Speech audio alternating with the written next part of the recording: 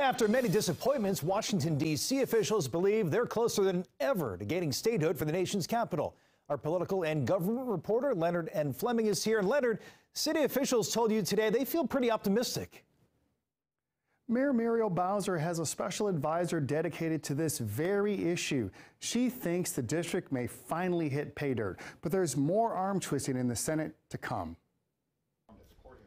D.C. statehood has been an elusive prospect, but with the presidency and Congress in Democratic hands, the Bowser administration thinks this is its best shot.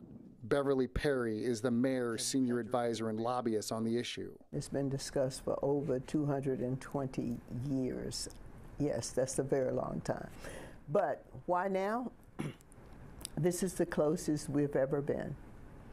We have had a hearing in the House, passed the House, first time it's ever passed one of the halls of Congress, and now we're in the Senate. We've had a hearing in the Senate, and all we need is mark up and go to the floor.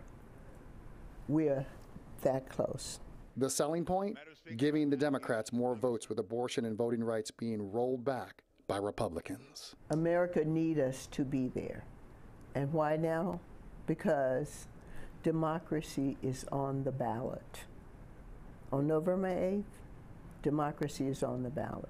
When I tell you the strategy is for women's rights, abortion is women's rights. This is the first time in Americans' history that statehood has been part of the democracy agenda. Democracy for Americans can be delivered if Washington, D.C. residents are treated fairly and made whole. The $2 million push by the district will begin after the midterm elections in November. Congresswoman Eleanor Holmes Norton sponsored the approved House bill. We are very close to making D.C. statehood a reality.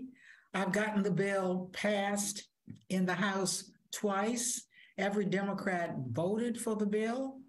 We're closer than ever to making the district the 51st state.